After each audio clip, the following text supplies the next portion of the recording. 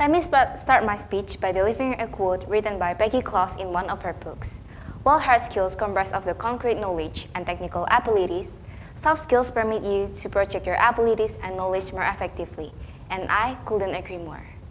Greetings, ladies and gentlemen. My name is Angelina Sindoro from St. Hendrikus Senior High School, and the topic that I choose for today is why soft skills in learning are vital in an academic environment.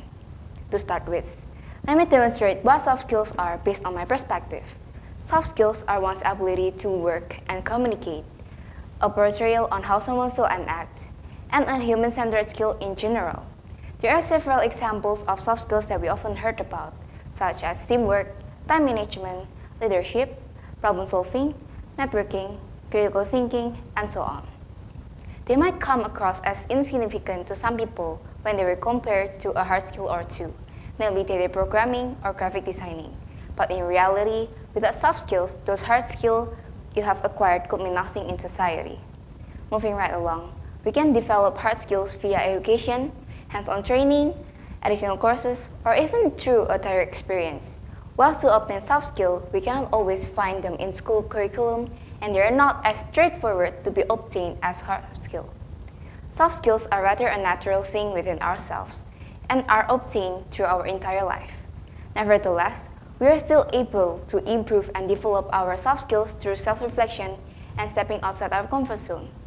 However, a question of the day, are soft skills actually important in an academic environment? It is known that school generally taught us hard skills more than soft skills, from history, geography, to physical education, music, and languages.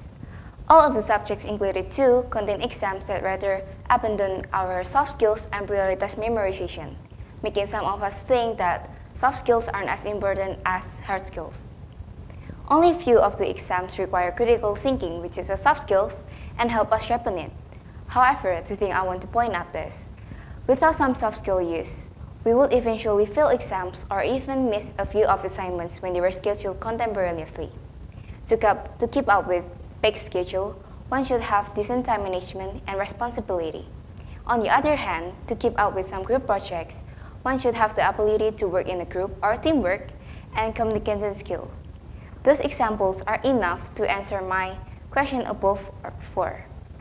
Besides the importance of soft skills for students' current studies, having and improving soft skills in the present are also enormous and crucial for the future, whether it's for establishing their own businesses or working under some companies.